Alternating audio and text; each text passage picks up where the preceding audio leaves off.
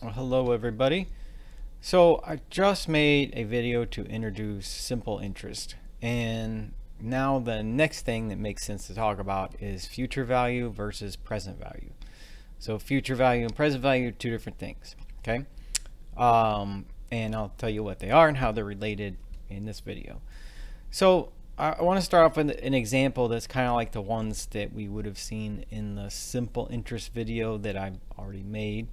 So let's say we borrow or loan $500. The interest rate 4%, and the time is for 15 months. So my question to consider to start this new topic is how much needs to be paid back.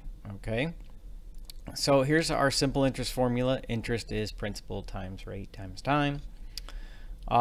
Principal is 500, rates 4%, time is 15 months, but one catch with the simple interest formula is, at least as we're going to encounter it in our assignment, time needs to be in years. So 15 months is 15 divided by 12 years, and if you want to get that as a decimal, that's 1.25 years. Okay, 1.25 years.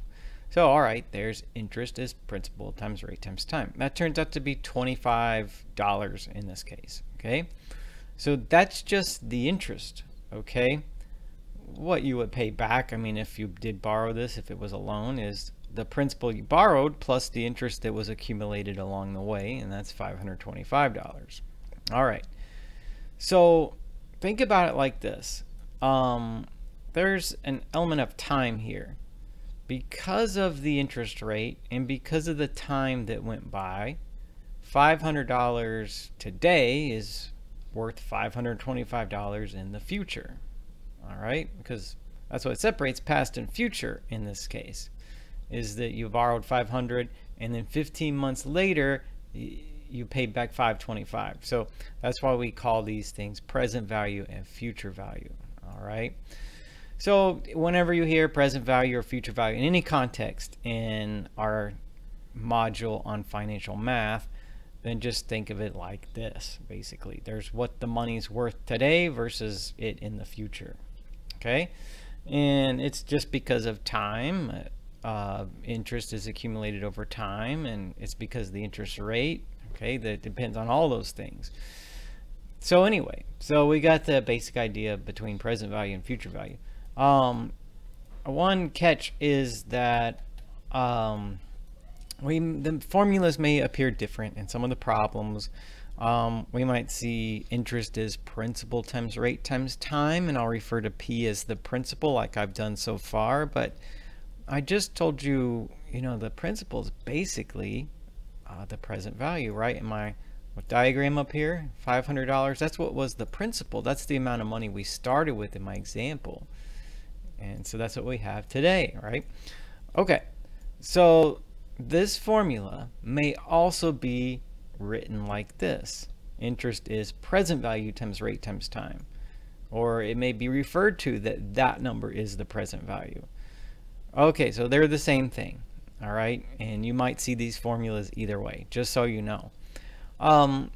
Now, let's say that we want to calculate the future value from the present value or vice versa. I have this new formula that tells you how they're related. With this formula, if I know the present value and the rate and the time in years, I can calculate the future value, or the other way around. If I have the future value and the rate and the time, I can calculate the present value. All right, so I'll tell you that, and I'll give you this formula, and I will say, in case we encounter it in other places, PV means present value or principal. That's the amount of money that's borrowed or invested or loaned, whatever the case is. And FV will be the future value, which is the present value plus the interest that was accumulated as time went by. Okay? All right, so let's use this formula for something. I'll show you an example. All right, here's an example where we can use that formula. So this one is, I've taken a screenshot from my math lab, and it says find the present value of the given future amount. So it's giving us the future value, and for whatever reason it says assume 360 days in a year, so that's what it says, that's what we'll do. So what is the present value? I'm given the future value, 96,697, and I want to find the present value. Okay, so I see there that, I have time 282 days, interest rate 9.7%. So I'm gonna, again, I'll draw a diagram if you would consider yourself a visual learner. Okay, so I have this value in the future that whatever I start with today becomes, okay, 96,697. 282 days separates them. That's how much time went by, right, for the present value to become the future value. The rate was 9.7%.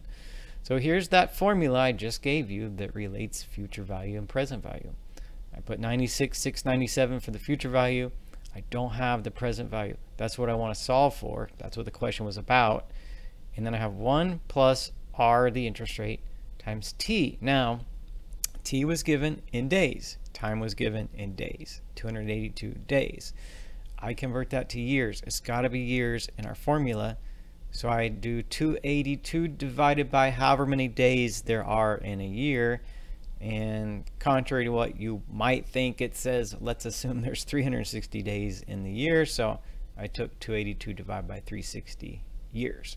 And that's the number that needs to go in for time.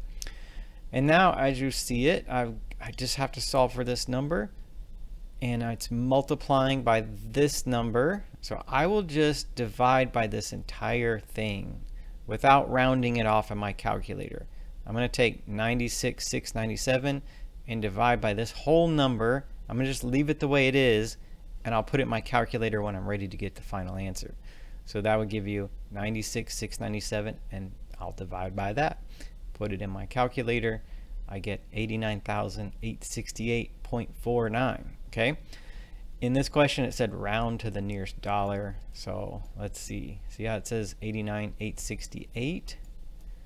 So 89,868.4. That next digit is a 4. So that's going to put it to the nearest dollar at 89,868. Okay.